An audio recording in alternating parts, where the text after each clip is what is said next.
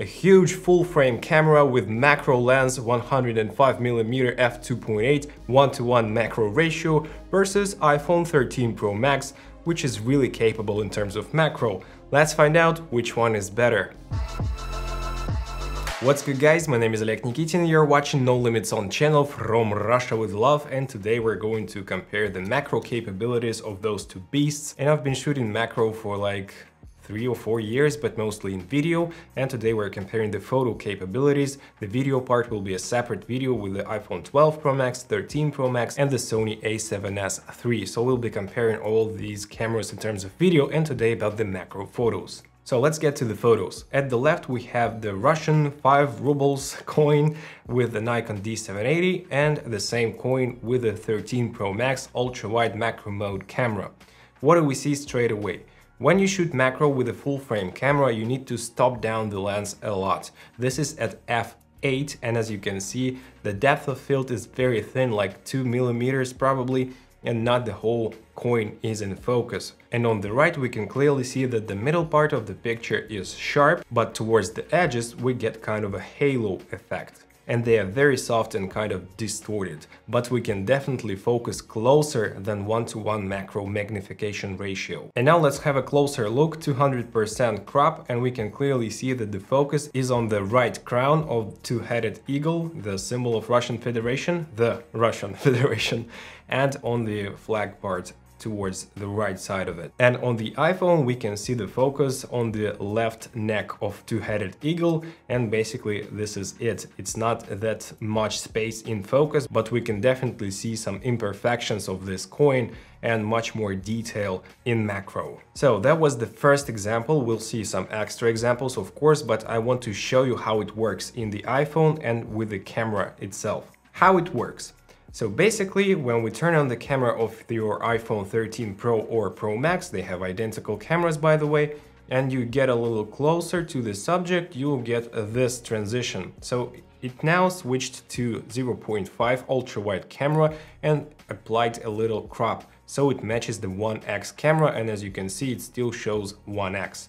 And then you can get closer like so, the Zeiss logo, and so on. And as you can see, we have longer shutter speed right now because it's not enough light right here, and we see the little icon on top corner, the night mode is turning on. And when we go back, it will switch back to the normal camera. If we make it in 0.5 ultra wide, it just doesn't twist anything, it basically works as it is. So it's like so, then like so. It can focus also really close. And then if we switch to your telephoto camera, as you can see right now it's in telephoto mode, but when we get closer and closer and closer and closer, boom, it switched to a crop from your 0.5 camera, and now we can shoot even closer like so. And then we again go back and it's switched to the normal camera. So it's automatically switching, which I don't really like. I would prefer this to be in a different way, so I can manually toggle that in and out or on and off basically.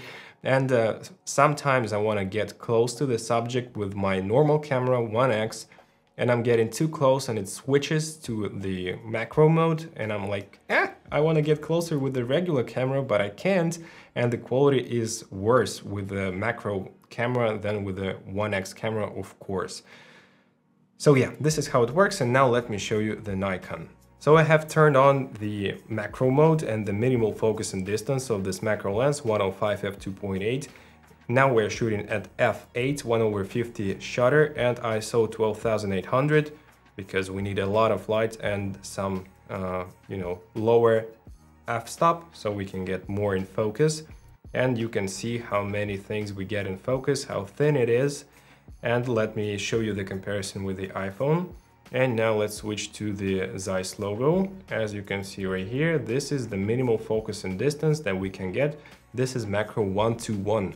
And this is how it looks with a proper macro lens. Now let's have a look at some other examples. Nikon at the left, iPhone at the right. To my eye it looks really flat and not that sharp, and the picture at the left with f11 aperture is looking much better This is a very small leaf, and we can see that it's basically focusing closer with the iPhone. We can see some little veins of the leaf, but actually it's not that sharp on the right side of the picture. It's very soft and halo-y.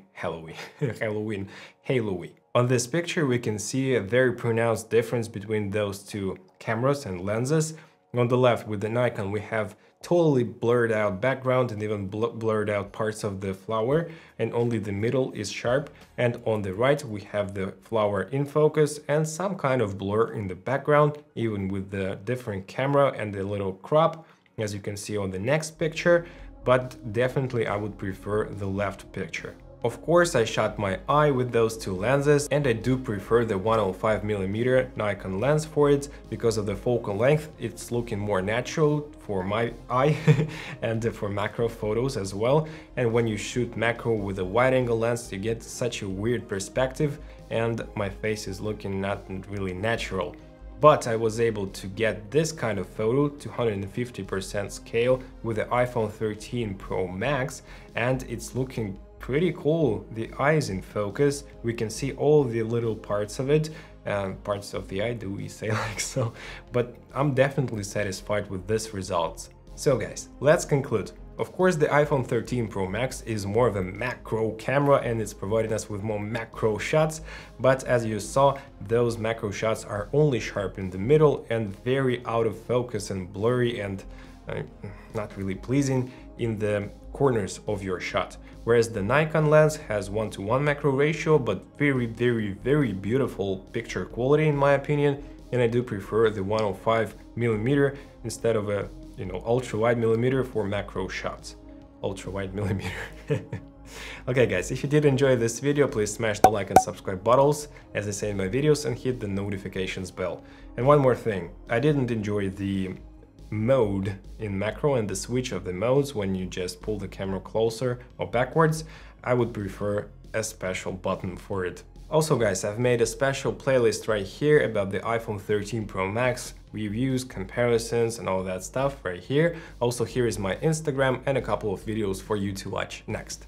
My name is Oleg Nikitin from Russia with Love, No Limits on channel, and I see you guys in the next video. Take care. Bye.